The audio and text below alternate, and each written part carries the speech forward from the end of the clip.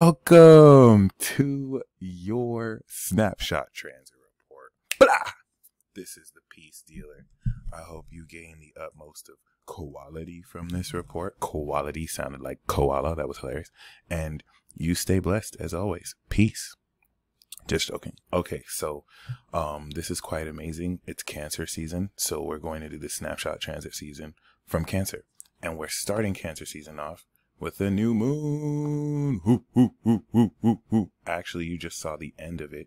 So let me put it again. We got this new moon cycle, which is important because it's your lunar return. So this is actually very, very profound. It's opposite your sun. Think about the symbolism of a new moon when you were born on a full moon in Cancer. You're directly a part of the charade, and it's almost going to use your own vibration and others like you as a focal point to impact other people coming into 6 months from now, where you're going to complete the lesson of this chapter as a 0-degree Scorpio rising, props, and come to light of the psychological dynamics that constitute your relationships with others. Because people ultimately, are you ready? People ultimately are fake as hell. No one really shares what's in their feelings. They're afraid. This is why cancers get killed. Because like if you were to really share how you really feel, it's going to hurt someone's feelings. And so we built Libra and Capricorn so we can normalize being fake as hell. And that's no diss to Libra and Capricorn because they're some of the realest, but the way we use the energy is kind of fake. And you know this, Nicolette.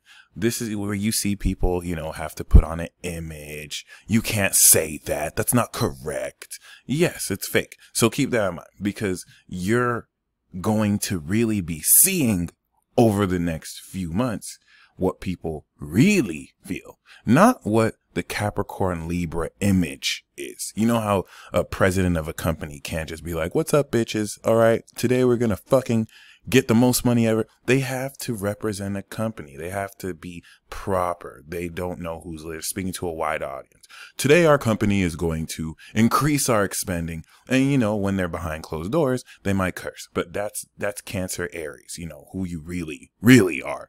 And then you polish that with Libra and Cap. Does that mean Libra and Cap are fake? No. But how do we use Libra and Cap in this lifetime? Fake as hell. And that's really disrespect to Libra and Capricorn, because Capricorn is the integrity to be sincere with your feelings and really not be afraid what anyone thinks. But hey, it is what it is. We're going to see that this cycle with Cancer is going to end off on the 22nd of July with the new moon in Leo.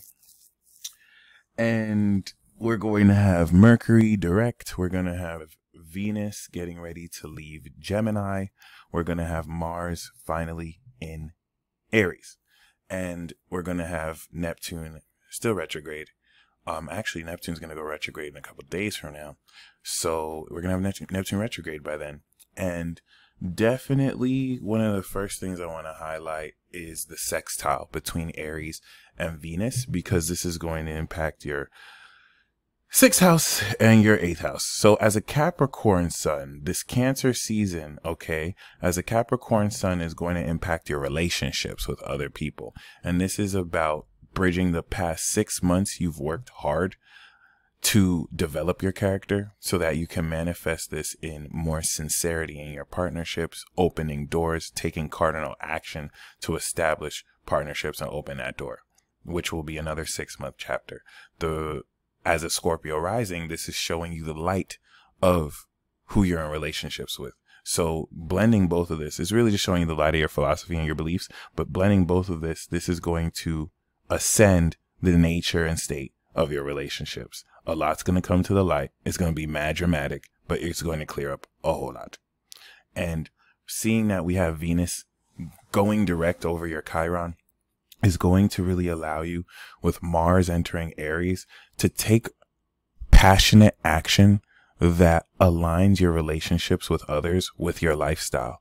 And this is really going to be testing, with the square of Mars and Aries and Cancer, what relationships in your life distract you from the work you have to do and what relationships help you move forward. This is going to be very key, especially during the whole Cancer season transit. If we backtrack a little bit, the full moon that we're going to have on, the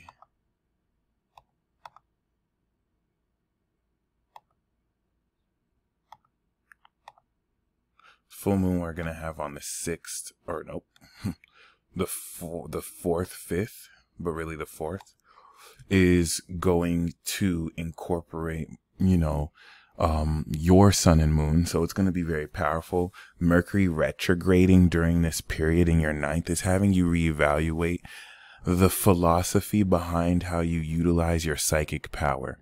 And it's not so much philosophy as much as it is things coming out to light for you to now conclude on your perception of these events. And cardinal signs are going to be actions that show you the nature of people's characters and how they really feel. But we can't also forget that you have Neptune on your sun and Cap. So this is also going to be facilitating greater evolution. We also have to keep in mind that Chiron is in Aries, T-squaring the crap out of this. So by the time Mars comes in here, there's no Libra. There's no Libra. There's no Libra in the skies. There's no Libra in your chart. Do you know what that means, Nicolette? Fuck what other people think. I'm going to say this again because you're Scorpio rising, so you're not even really human. Fuck what other people think. You're on the verge of taking a new direction. And it's these independent Aries actions that are going to really challenge and shape how you express yourself. Now, if there was nothing in Aries and it was in Libra, I'd be like, don't be so selfish. You want to compromise. Like, this is the time to actually care what other people are thinking because they're telling you something relative and actually relevant. But there's nothing there. We're socially distanced. There's nothing in the social signs. Everyone is having to really go within. So keep that in mind. You don't want to be so. The reason why this will be a potential for conflict is because with this T-square, it is going to bring other people's opinions unsolicited. And so when that happens, just know that's more of a pressured influence to kind of gear you towards having more faith in your own actions, which if you're not sure, it's okay not to be sure. Neptune is still squaring Venus, and that's what's going to make a bit nebulous the intentions with who you're in relationships with. But all your Sagittarius energy will have you, unlike others, be able to see through these dynamics. And it's very interesting to bring up this Aries energy or Gemini energy, because Venus going direct is going to oppose all your Sagittarius energy, which will aid this development of how much more intimately you can communicate with people with greater self-esteem and value showing up and expressing, your artistic and magical talents, as you have a very magical second house. Other than that, we do see that Uranus is very much still opposite your Scorpio and on your North Node. And this is very important because this is anchoring the power of your desire or strength of your desire to have this unconventionally manifested with other people. And it's this Cancer season that's going to express the extension of this narrative by being able to feel more confident standing on anything you've decided to really move forward with, concerning who you're wanting to connect with and concerning what you're ready to do with who. It's even more fascinating when we bring into account how much you've grown in such a short period of time. And so this is really going to illustrate how you're taking 6+ months of self-development and moving forward are very much so ready more than ever to not only incorporate this in your dealings with others, but prepare to wrap up this year and fine tune the 8+ year work Pluto has been doing in your 3rd house to not only transform you, but your attitude and self-esteem about yourself, so that you can now build this foundation post 2021 to really be a public figure out in the world, inspiring many and showing others what it is you got.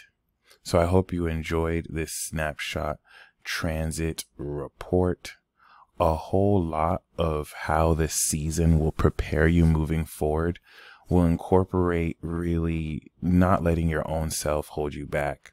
And once again, not letting the criticisms. Your moon in Cancer can feel the raw feelings that other people have, because see, people have raw internal energies, and it's only through the mind that that's filtered so that it's said in a palatable way. But you have to look at what's inside. That's what's real. That's what's actually raw before it gets filtered and like changed, in most cases deliberately. And you're going to feel that. You're going to feel right into that. It's going to be the opposition between what you see in people's body language and like what people really feel. So just be very mindful of that, because your first boss battle might actually be you, Nicolette.